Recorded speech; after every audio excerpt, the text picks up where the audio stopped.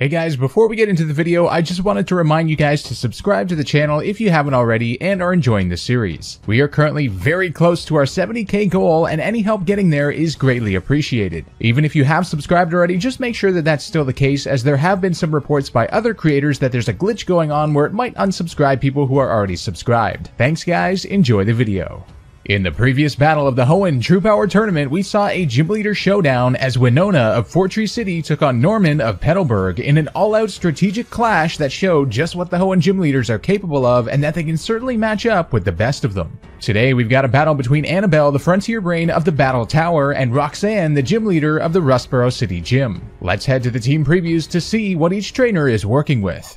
Anabel arrives at the tournament with quite an offense-heavy team with threats like Lucario, Weavile, Salamence, and Alakazam, and a tankier Pokemon in Snorlax. One of her Pokemon is not registered in our database, but I'm sure we'll find out what's happening there as the match goes on. Roxanne, on the other hand, has quite a balanced team with offensive threats like Aerodactyl and Kabutops, and lots of tankier Pokemon with both offensive and defensive capabilities like Steelix, Cradily, Armaldo, and Aggron. Our producers are informing us that our trainers are ready to do battle, so let's head down to the arena for what is bound to be a thrilling match.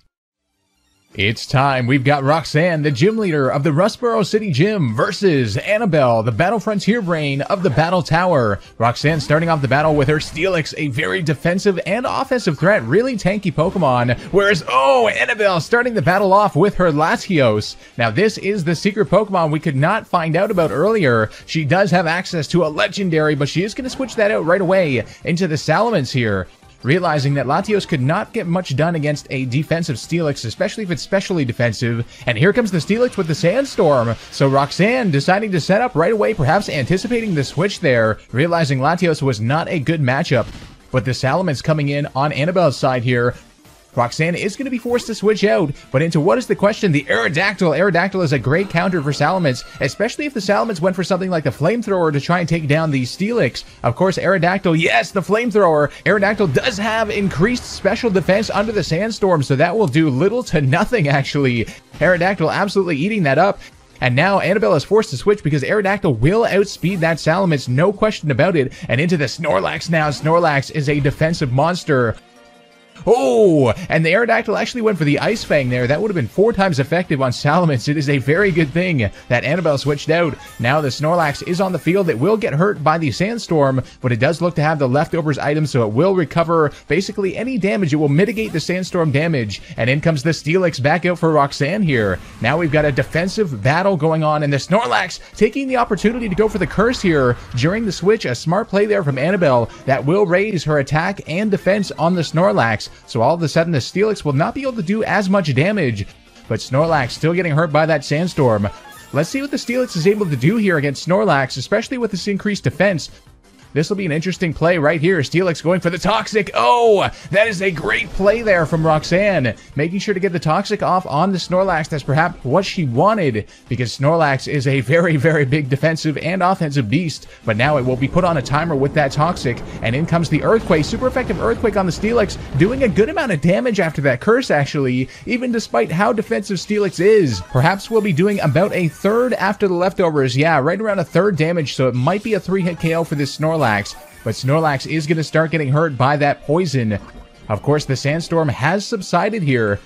It'll be interesting to see if Roxanne does want to send that up again. Yes, she does! Oh man, the Sandstorm coming out, realizing how valuable that is for her whole team, just in case she does need to switch if Anabel decides to pull a switch. But here comes the Fire Punch now on the Steelix, perhaps going for the burn there, but no burn on the Steelix, wanting to lower its attack, and Snorlax getting hurt again. So this really is a battle of attrition here, as both teams do have some methods of recovery. However, the Snorlax now is toxic, of course, and it does have the Sandstorm to contend with. So it's going to be taking more and more damage each turn, and it is quite a lot. But now Roxanne going, she's going to switch out from the Steelix here and going into the Aerodactyl. Perhaps anticipating the Earthquake here. If the Fire Punch lands and burns, that would be brutal. but no, the Snorlax did go for the Earthquake, perhaps realizing that Snorlax would have wanted to go for the KO there. So a brilliant switch there from Roxanne, making sure to go into something that could just be immune to the attack, and now Snorlax just takes more damage, so she is kind of toxic stalling. It'll be really, really cool to see if she does pull the double switch. No, she's going to go for the Rock Slide right away here. Rock Slide on the Snorlax, perhaps hoping for the flinch here, not doing too much damage, but no! Oh, the Snorlax going for Body Slam now. That could paralyze. Let's see. No paralysis it looks like, but the Sandstorm and the Toxic wearing down that Snorlax immensely. It might be within KO range now for the Aerodactyl. Let's see after this poison here. Oh, 41 HP, it is in the red. That looks like it could be in KO range. Aerodactyl going for the Earthquake. Now, Anabel could have switched into something like the Salamence there, but again, the Aerodactyl would just outspeed it, and yes, that will be the end of the Snorlax. Snorlax putting in some good work there, definitely damaging Roxanne's team quite a lot, but not able to survive much longer than that, and the Weavile coming out on the field now for Anabel, perhaps hoping to go for that priority Ice Shard on the Aerodactyl, which would probably take it down from this range. So Roxanne is going to switch out into the Kabutops here. Kabutops will definitely eat up an Ice Shard pretty darn well. Yes, it is the Ice Shard. Let's see how much this does.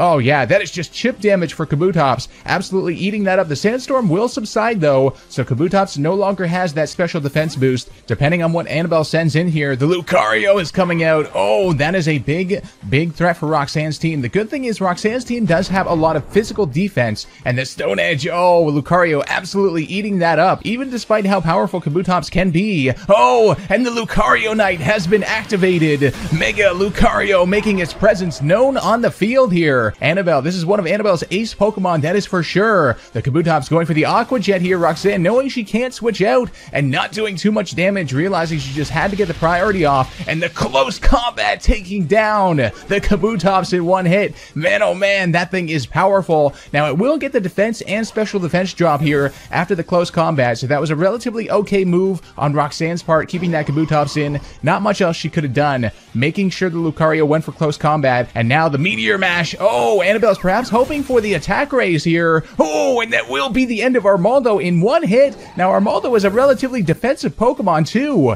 so that is a little bit worrying here as Roxanne goes back into the Steelix. Now, Steelix is very heavily physically defensive, but I don't know, a close combat. Oh, no, the Steelix going down too to the close combat. Roxanne perhaps hoping that she could get the Earthquake off, which would have been a great play there. But no, even Steelix going down. This Lucario is on an absolute tear here. In comes the Cradilly. Now, Cradilly is another defensive Pokemon, but at this point, I'm not getting my hopes up. Lucario going for the Meteor Mash, wanting to get that attack raise yet again. Whoa! Even the Cradilly goes down. What are we witnessing right now? This is very reminiscent of the days of the Johto tournament, back when Bugsy had his Mega Beedrill, of course. It was able to pull off sweeps like this. Lucario, now the Aggron, that will be 4 times effective. Oh, but the Aggron does have the Chople Berry, it looks like. Will it survive? No! Even the Aggron going down. Aggron does not appear to have the sturdy ability. Roxanne perhaps regretting that at this moment. It looks like it might have had the Rock Head ability instead of an offensive presence. Now, of course, Roxanne does have 2 Pokemon, I believe.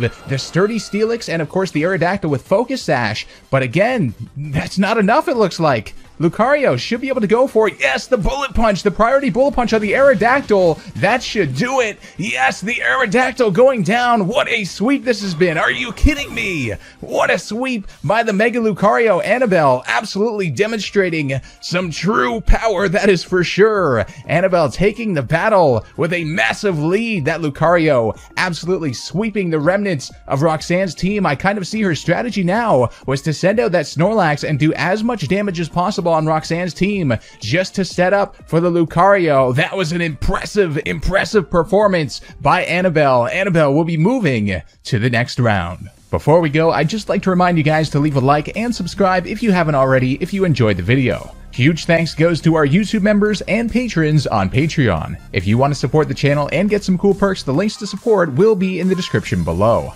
This has been Soul Spectre, and I'll see you guys next time for some more True Power.